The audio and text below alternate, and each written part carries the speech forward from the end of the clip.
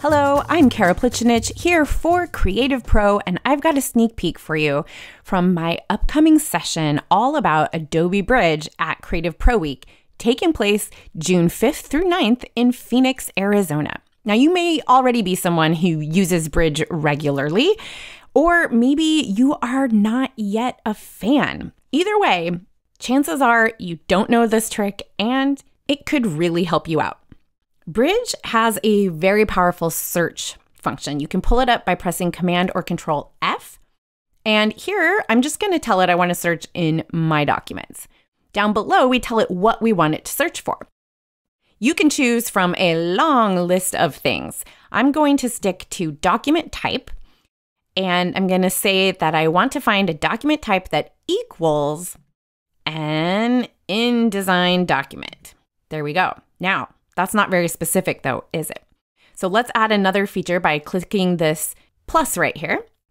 Here, I'm going to tell it that I want to search not the file name, but at the very bottom here, all metadata, for something that contains a file name that I happen to remember, in this case, Lozano.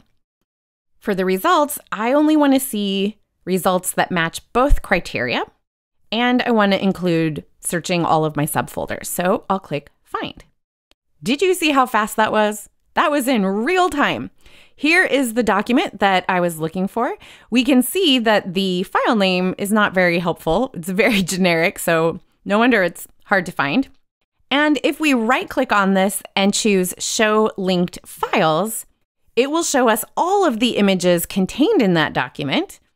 And we can see here is the one called Lozano that made it possible for us to locate this document.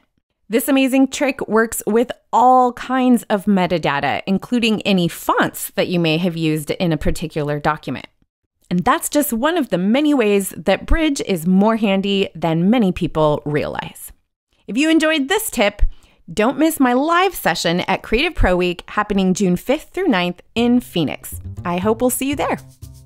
Well, I hope you enjoyed this video. If you did, be sure to give it a like and subscribe to our channel.